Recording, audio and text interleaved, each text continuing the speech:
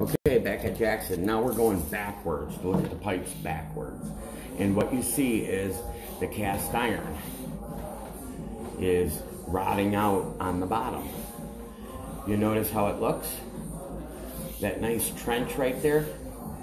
Look at that. That is insane. So everything they flush, just like this toilet paper right here, is going to get stuck in your line. Oh my God. And then you, this spot here, I would consider, what is that? What is that? Looks like a little toy there off to the side. The pipe is broken on the bottom here. Coming back from them clean outs. Wow. Yep, you can see it there. There should never be water setting in your drain on the inside. It should be like a water slide. Here's some more solids, so that's telling me the line is flat. It's just sitting there. So water pressure is what moves it. There's tons of solids here. So, wow. And the pipe being broke is what does that. Also pay close attention or special attention to the line on the side. It's like the ring of the bathtub. Like, so you know that this line has been backed up several times before. Of course we know that because of the outside. That's probably what stained it like that. But this line is, wow. It's seen its better days. I'm sorry. Wow. It almost looks like dirt. This pipe is a quarter full of debris, and then of course you had spots. Now I'm coming up to the stack, that toilet stack, but, or excuse me, I apologize. I believe it is the kitchen stack by the laundry. I'm gonna find out right now.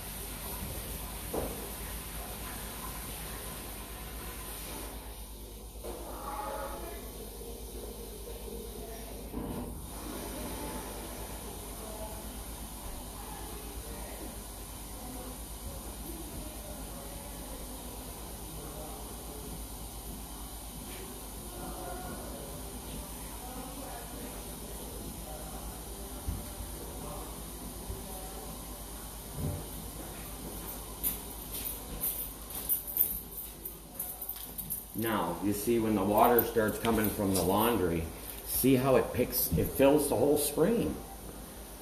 This line, it should be no water in this line. It should just flow. And we should stay above water when it's flowing. But because the bottom of the pipe is broken in spots, and it's cast iron, it rots from the inside out. So whenever they flush or run anything, that's when you're going to notice more and more backups that are going to occur, unfortunately, from within inside the house, of course, because as you've seen, it was good outside. But as we pull back here, that's an interesting spot. Okay. See how it's just sitting there? I kind of like that spot a little, but as we make the turn coming back towards me here, we go right back underwater. It's amazing. There you go. That's a good picture. Now that's water coming at me. I like that. That's the way it's supposed to look. But when you are totally engulfed in water, the bottom of the pipe is cooked. And I'm only 4 feet away from my opening here. And then it goes, look at, see what I mean?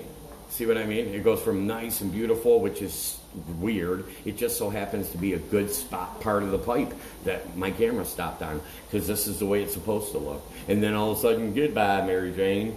And you could see how, if you look through the water, the bottom, it looks like little rocks, but it's not. It's actually the cast iron rotting away.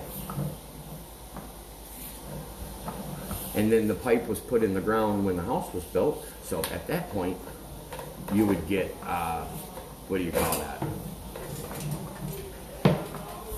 A dedicated impression in the ground, because the pipe is underneath the cement, and it'll stay like that until the water starts to wash away the dirt, and then you will end up with some really big problems. But right now it is flowing. I will put together an estimate. I believe that was 27 feet for new PVC from the main cleanouts leaving your house back to that kitchen stack, 27 feet. And there is one branch here that I see from a, it's all PVC. It would be maybe another 4 feet, 5 feet to get over to it. And I would change that also, because and then all your underfloor would be all PVC inside and beautiful outside. All right, I'll get back with you. Thank you. My name's Charlie Baker.